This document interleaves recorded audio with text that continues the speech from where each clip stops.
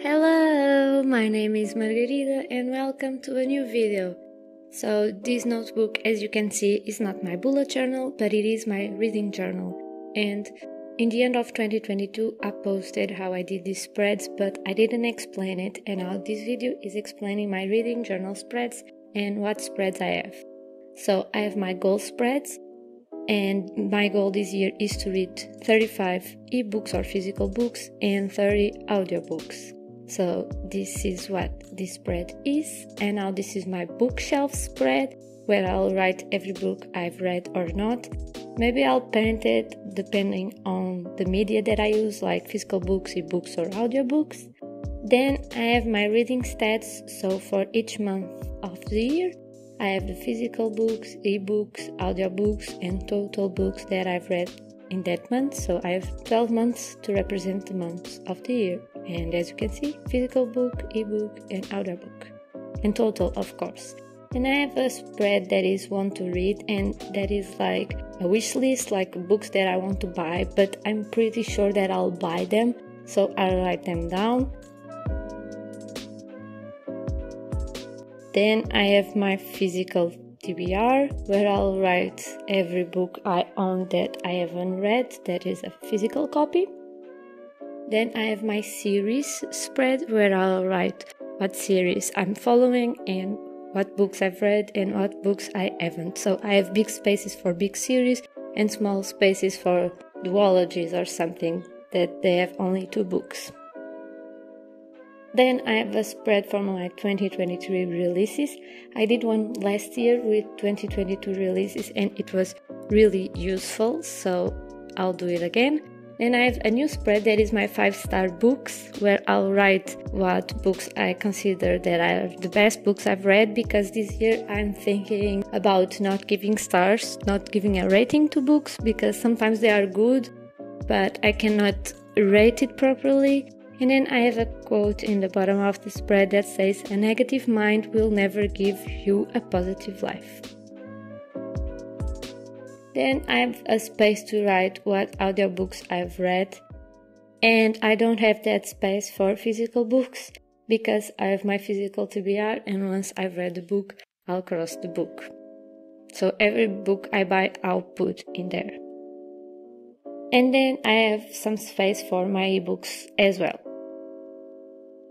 The stickers that I've used, I'll link the store down below, is a little bit difficult to pronounce, so I'll just leave it linked. And the other ones are from Etsy or AliExpress or something. My friends gave it to me. Then I have my literary resolutions spread.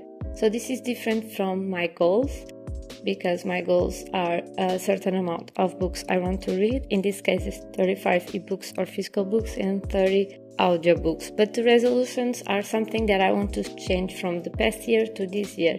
And they are: don't buy new books until I read every book I own, unless it's an all-booked book, it's from a series I'm reading, it's from a favorite author. And listen to audiobooks I have interest, and don't listen to one just for the sake of listening to one more book. Then I have 2023 book club choices, and I have a book club with some friends, and it's called All Booked. And we already have a book for January, February, and maybe March, I guess. And that's the space to put every book we read this year.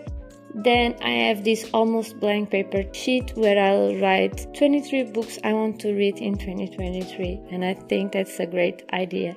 Then I have some blank space just for me to write like some reading challenges and something. I already saw some that I want to write and I want to participate, so this space is for that. And yeah, that's all for my yearly spreads. Then I have my monthly spread. So this first spread is my January spread, and I have a space for to be read, books I read, and some other reading stats. And now I'm going to show you how I did this spread. So here you have a clip of me opening the notebook and doing my January spreads. So let's follow along. And because I didn't have glue when I did this spread, I'm gonna be a little bit more creative on how I glue stuff down. So this paper is actually a sticker, so it was really useful. I thought I was writing Janeiro, which is January in Portuguese, in camera, but actually I was off camera, so you only see the final result, and that is completely fine. Then I wanted to use this scrap paper because I used it throughout the yearly spreads and I thought it would look good in January, so my technique was to use stickers to glue the paper down or washi tapes or something. So in this side of the spread I have a space to write my TBR for January, and these are the books that I want to read this month, and hopefully I read them this month. And actually I already read one book. That's very strange to me because I take a long time to read a book, but this month I already read one, and it was actually a book from my book club with my friends. All book club. And probably you saw that, but the little logo from our book club, it was designed by me and I was really proud about that. Then I have a space for books read, so the books I've actually read, because maybe I don't read all the books of my TBR and maybe I read some that I don't have on my TBR. That's completely fine and normal, so I have a space for that. On the bottom I have some reading stats, so how many audiobooks I've read, ebooks, physical books, all that 3 categories. Then the book with the least amount of pages and the book with the most amount of pages. And then I also decided to write non-fiction books and graphic novels or manga, how many I've read. And these are some stats. As you can see, it's really plant, floral theme this month. I can change it up every month, but I'm hoping I do like the same layout and the same things every month of the year. So in here I'm just putting some washi tape and a sticker, and then on the bottom I'll write every book I've read and a little explanation with the cover page of the book and my thoughts about the book and things like that.